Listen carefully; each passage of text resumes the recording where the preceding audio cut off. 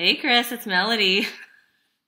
Hey, how are you, Melody? Good. I wanted to ask you some questions about these mortgage rule changes that everyone's talking about, and I'm wanting to ask the expert. So, what's this look like, and what's happening with first-time home buyers? Well, first-time homebuyers, if they're prepared in the next few weeks to make a buying decision, it's probably a good idea. The biggest change is obviously the fact that they've moved the benchmark rate.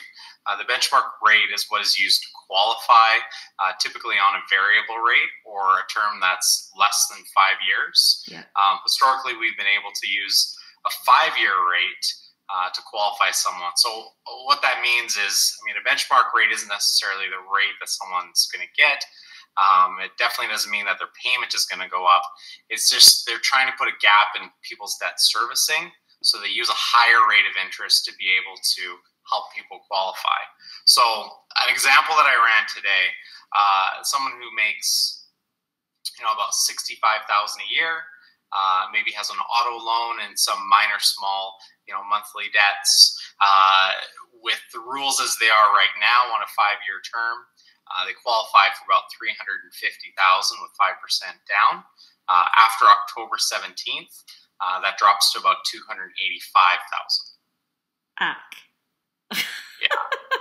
So that just means that people can't buy maybe what they want, because a house for 350 and a house for 285 are two totally different houses. Yeah, and it definitely takes you into a different price bracket for sure. And they consider all things in that. So now if it puts someone in the price bracket of now only being able to afford a condo fees are now incorporated, or always have been, but condo fees are taken into consideration in that debt servicing. So now people still have a chance to buy it in the old qualifying. Like, do they still have that ability right now, or is it too late? No, it's not too late. What the specifications are, what the, restrictions have been laid out to be, is after October 17th, you will fall into the new guidelines. But if you have an accepted offer and an approval that's submitted to a lender before October 17th, you're okay. You still fall under the current October guidelines. 17th is 14 days away. It is. So there's definitely an urgency. So if you're sitting on the fence wondering if you should buy a house, maybe you should get off the fence now. It's going to cost you more.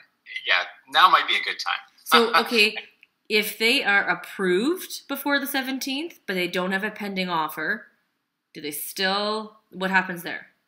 There has to be a property. There has to be something in writing from a lender, and potentially a mortgage insurer if obviously it's less than 20%, saying that they are buying property in a specific property before that time, and this is the other key, and taking possession of the property before March 1st, 2017. Okay. Well, obviously before Christmas is good. But you're saying, just to recap, you need to have your application in before the 17th, a pending offer before the 17th, to get in with the old rules. If not, you fall into the new rules and you have to adjust your expectations of what you're able to purchase. Absolutely.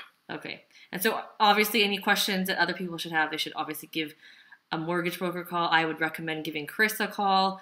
What's a good number to reach you at? Best number is probably my office, which is 780-416-1085.